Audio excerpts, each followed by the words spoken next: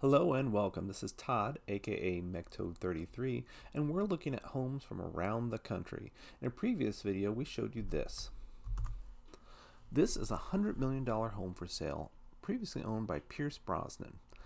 It's in Malibu, and while nice, people did mention in the comments that for that much money, $100 million, you could buy a $2 million home in every state of the country. So what I decided to do is I decided to look from around the country to homes all over for $2 million homes. And if you just do on one state and you started it from a range of 1.5 to $2 million, like in the state of California, this is what you see, all these homes right here.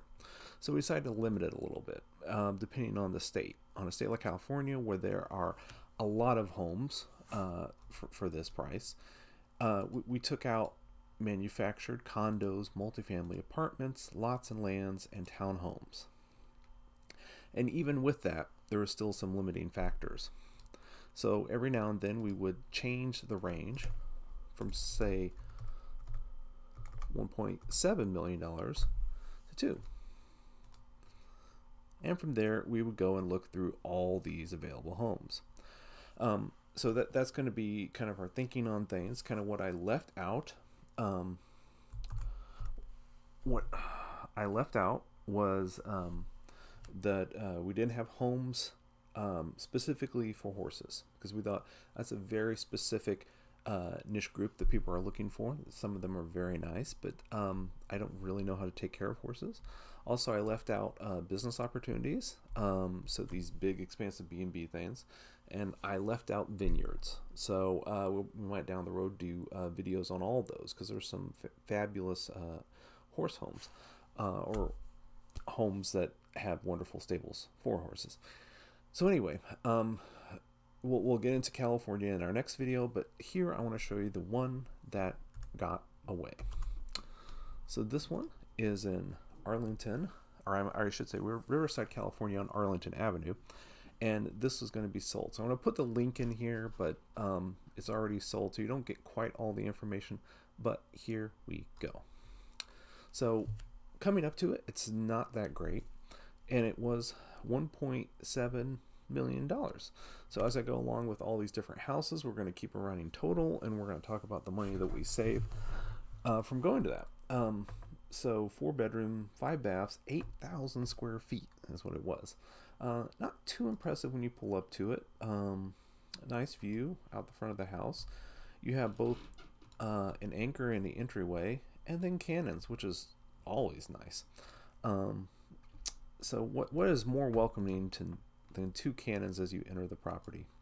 Then you have your outside front patio with your statues of women. Okay, and it just gets better and better and better and better. We're gonna get there in just a little bit. So there's really nice palm trees, and the pool is very interesting. It's not just your standard square pool. It's got a very fun vibe to it. You got a little tiki hut and a little waterfall with the divers, the old school divers helmet, the mining cart. It's just a very different house. That's the thing. For $2 million, there's a lot of houses that just all look alike, and so sometimes I like to highlight different houses, and so here we go. The wood is from an age I don't even know. Fairwinds and Fish. It's just so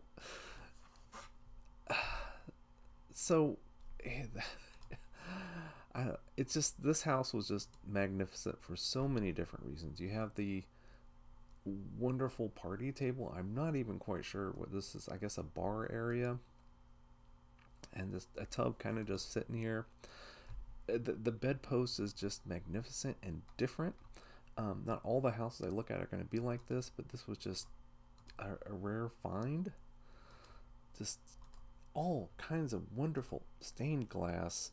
Okay, you got your little wooden sarcophagus, and who doesn't need a pipe organ? I mean, come on.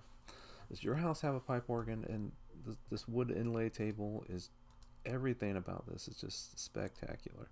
You have a little desk right next to the pool table and another kind of Egyptian motif going on. It's like they could not pick a lane. They just went with all of them.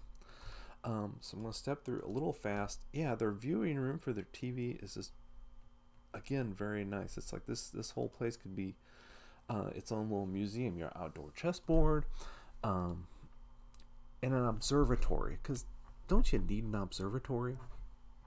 There was just so much interesting stuff about this house, but it sold relatively quickly. Your outdoor train, which of course you got to have that. With, if you look here, they even had a little mini movie theater for cars and everything. So this one, I was just really, this could have made the cut for the California homes to be picked, just for it. It was so unusual, and a wine cave, not just a wine cellar, but a honest to goodness wine cave. This was just a magnificent house. I'm going to put the link in. Hopefully Zillow leaves it up, and there you go. So we appreciate it, and stay tuned. We're going to start, our first video will be of California, and we'll do one video on each state from thereafter. Thank you.